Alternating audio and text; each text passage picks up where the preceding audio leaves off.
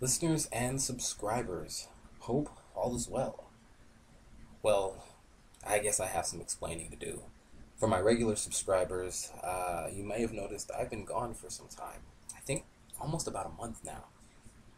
What had happened was my computer essentially crashed. I hadn't optimized it or updated it, cleaned my hard drive in a while to make sure that things were functioning properly. So I went ahead and did that some regular maintenance that I had missed out on. And something went wrong. I might have deleted a file or disabled something I wasn't supposed to, and my computer didn't start.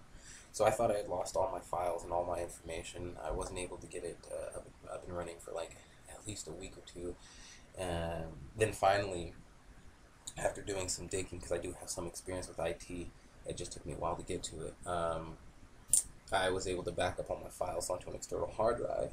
I reset my computer to factory settings. Now, it would have been a lot easier if I had the disks to do this. I didn't have any of the disks. This is a second-hand, beat-up, clunky laptop. It's over 10 years old. So it took some doing, but I was able to get this restored to factory settings. I optimized it. I installed all my programs on it. Um, and it looks like it's ready to go. So if you don't know a lot about my setup, my setup initially when I started California Carter consisted of two different laptops. I had to use my wife's Mac to record the audio, and then my Windows laptop to overlay the relevant imagery and videos over that audio. So the process was quite cumbersome, using two different machines to do my process here. The issue was that my Windows PC or my Windows laptop wasn't recording audio properly, and I don't know if it's still recording audio properly. This is the best I've ever got it to record and work in tandem with a screen capture. For those of you who don't know, a screen capture is when you're able to capture all the visuals on your desktop or your laptop while talking. So if you don't know, this Peter Struck thing here, this is live. This is me talking over screen capture, which is something I was not able to do before. Before, I had to record, like I said, my audio, my voice on my wife's computer, and then overlay the relevant video and imagery over that. So I would essentially screen capture on my computer, then read what I said onto that screen capture out loud to my wife's computer, and then have to take that audio file and put it back over to the video. And again, it was quite cumbersome. So right now, what I'm doing is I found this screen capture program where I'm able to record the screen and talk all in one. So essentially, I've consolidated my equipment. I'm doing all of my video editing, audio recording, research, all on one computer. It's great.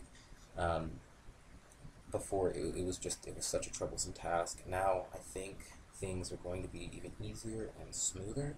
So hopefully this audio comes out okay. I did do a few test runs before, and it seemed fine. The playback seemed great as well. We have this little flickering cursor, but that's fine. Yeah, I'm showing you this here. I have been aware of what's been going on the past couple of weeks. I did watch the Peter Struck hearing. Man, it was cringeworthy, and it was long.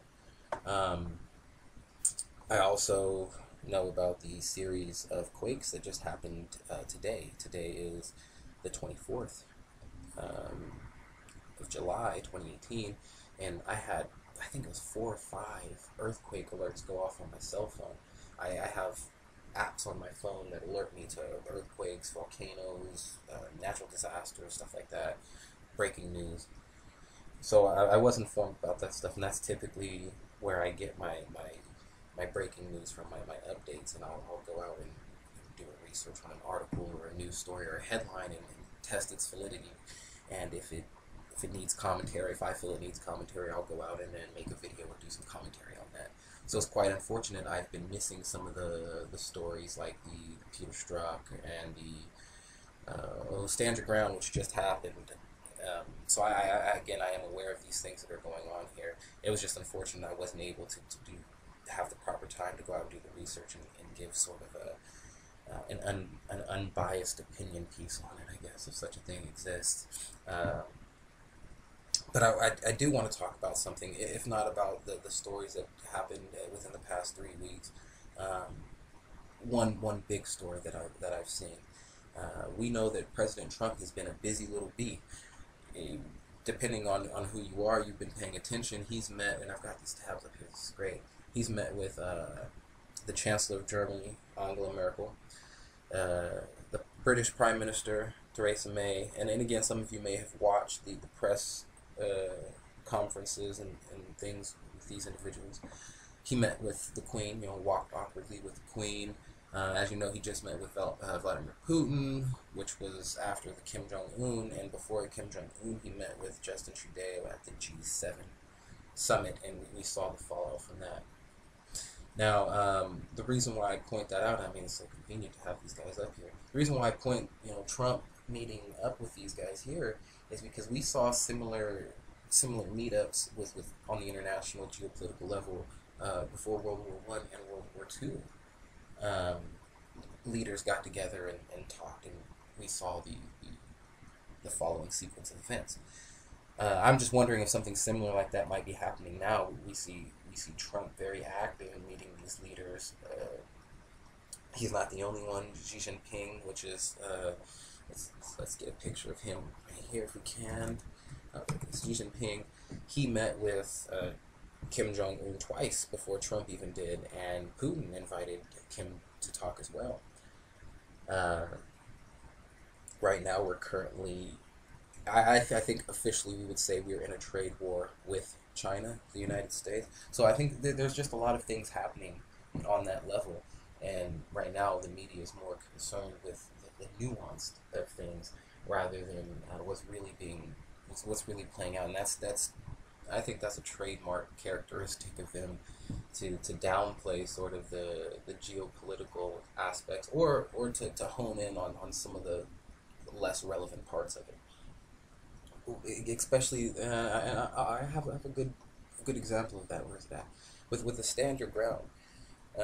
Anything that deals with gun control or race, ethnicity, immigration, class, these are at the forefront of political polarization right now.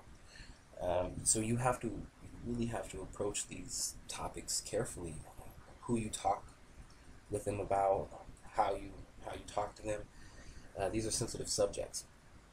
Now, it's also worth mentioning in terms of things like gun control and what we see here with the Stand Your Ground is that there's a push for agenda there. You have to understand there's anytime something comes up with class and race and gender and guns, there's an agenda there.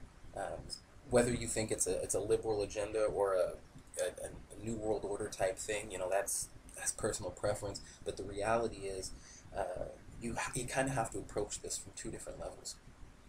You kind of got to approach it from those who are in the know and they understand sort of the nefarious underpinning of what's going on. We would say shadow networks and dubious individuals trying to circumvent altruistic and kosher political mechanisms, if there exists such a thing.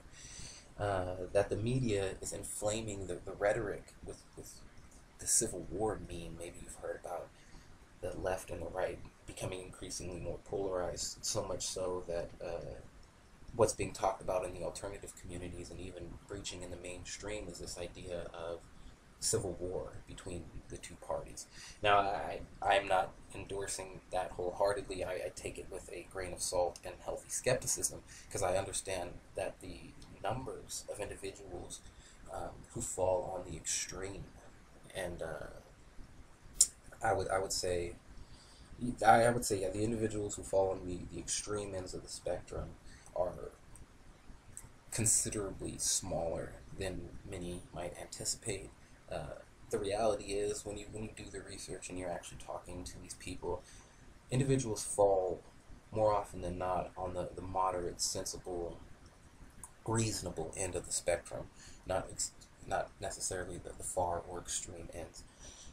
And that's just the facts, but it is increasingly more so that people on the left and the right are willing to engage in the type of behavior that could escalate into something like a civil war. particularly with the left. Now, I've done this before, but let's just do it now. Liberal, let's see. Liberal definition, there it is.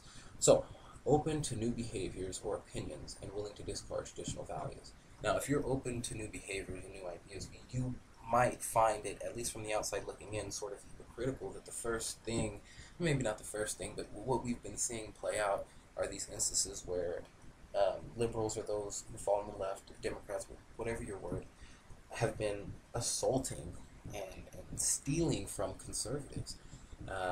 We see this with the MAGA hats. And again, the only reason why I point this out is because those who are saying they subscribe to the ideals of the left, which were generally more opening and welcoming and a type of behavior that we wouldn't necessarily find appropriate. The reason why I'm pointing this out is because those individuals who claim to hold a moral standard, I mean, they're at least pretending like they do, are the first ones to run across the street and snatch a hat off of somebody and verbally and physically assault them because of their beliefs. I don't think that's okay. I think when we're getting to that point, I think that is part of the plan there. We see these narratives playing out in the mainstream, and these narratives get hijacked. Typically, you would find people who are welcoming to discussion about ideas that they don't necessarily agree with, but increasingly more, we're finding that that's not the case. We're finding that people are less willing to engage in logical, sensible, reasonable discussions and are more going for the throat. They go for the things that people disagree with the most. And I think that the media is playing a huge part in that by perpetuating this idea that, you know, the left is constantly at odds with the right no matter what they do. We know that the two parties don't agree with each other, but the idea that they want to go to an all-out war right now, I just don't agree with that. I think that if we're paying attention to what's going on, we might find that that's not the case, but we're being coaxed into that more and more. But I think I'm going to leave it there. There's a lot more I could have talked about. There's a lot more I will talk about. This is just sort of a short update video. You know, where have I been? What have I been doing? How come I haven't been online? I am back. I am excited to be back. I'm planning on buying some equipment when I get the money, an auxiliary microphone to record better. That way I can still keep the one laptop as my machine and have a microphone that will pick up the fan noises and the other minute sounds, and a camera so I can document things a little bit better on the spot. And I know I can always use my phone, but I have the hardest time transferring the videos that I create from my phone to my PC and then into a video editor. Oftentimes there's things I've said I wanted to edit out or things I wanted to add in. It's just very difficult. So I think it'll be easier if I get myself some equipment there and you know, maybe build the channel up that way. Give you guys some more live visual streams rather than what I had to do, which was, you know, record audio separately and do video on a screen capture on a different PC. I mean, it made things so cumbersome. I'm hoping this comes out okay and renders correctly, so I don't have to do it again. And if it does, I think I'll get the ball rolling on getting some more videos out this week. So I'm gonna leave it there, guys. Thanks for stopping by. Expect some more, and we'll be playing around here, and we'll build up the channel. Take care.